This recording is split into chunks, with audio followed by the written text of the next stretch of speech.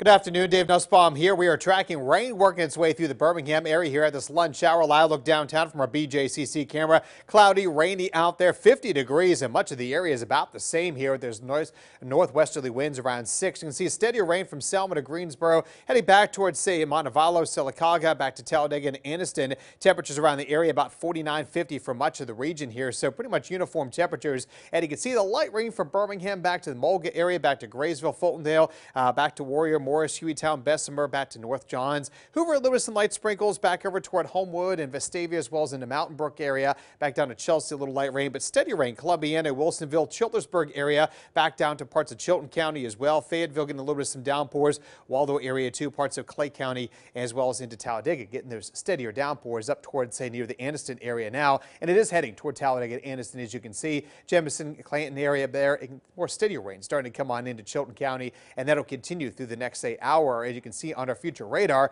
all of that drifting its way to the northeast. While there's not a ton of rain back to the west, Tuscaloosa, Jasper, Fayette, and Sulledge, and that'll be changing as we go through the afternoon. Watching this cluster of rain coming out of North Louisiana and an area low pressure developing here off the Texas coastline. And you can see here on water vapor, this is called a trough or a dip of the jet stream of river winds aloft where the airplanes fly. That's sweeping through with that low developing here, and all this is going to bring us that moisture coming up from the Gulf of Mexico and that system heading just up to the north of us in St. Louis. And what that basically will do is drop this moisture from the Pacific and the Gulf over us. It's called southwest flow aloft, and that's going to help to keep rain in the forecast throughout today, tonight, at least in the first part of the day tomorrow. So 80% chance of rain for much of the area today, 60% in the morning. We dry out Wednesday afternoon, Thursday, and much of Friday, but by Friday night, storms return into Saturday morning.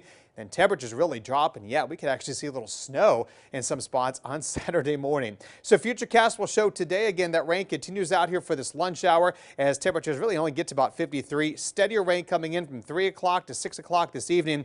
Here comes that old warm front and that low I was talking about by 11 o'clock tonight. That moves through with some storms tomorrow morning, maybe some gusty winds and downpours. Temperatures briefly get in the 40s tomorrow morning, and the sun kind of peaks out a little bit back to the 60-degree mark on Wednesday.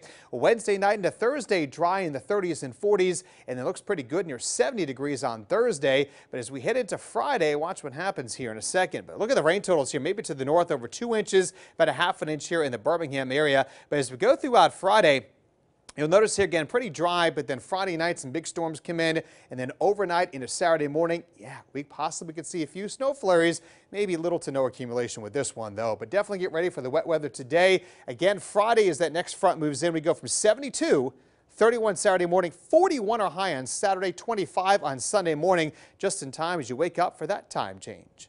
All right, Dave. Well, it's all about bringing awareness.